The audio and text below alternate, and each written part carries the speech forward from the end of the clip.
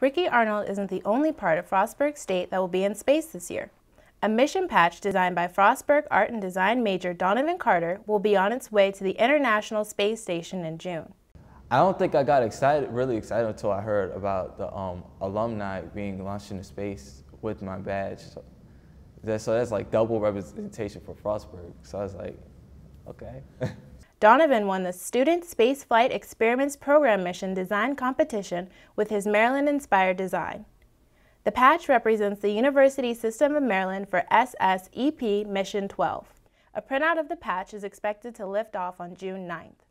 The mission itself includes several student space experiments that will be delivered to the space station, where Ricky will be on board through August. Ricky graduated from Frostburg State in 1985 and is spending his second tour in space, completing science experiments, STEM lessons, and spacewalks.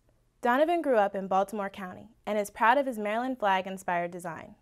When I started thinking about it, I knew I wanted it to be like in a badge, like shieldish shape, but I wanted to make it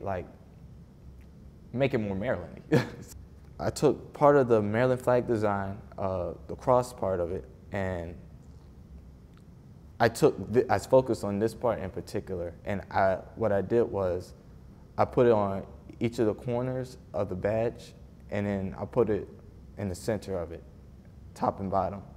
Donovan credits his advanced illustration instructor, Associate Professor Jameson O'Done, for giving him the skills and feedback necessary for a winning design. When I originally completed it, it was different. It had, instead of a rocket, it had a microscope. But he instructed me, if it wasn't for him, I don't think I would have won.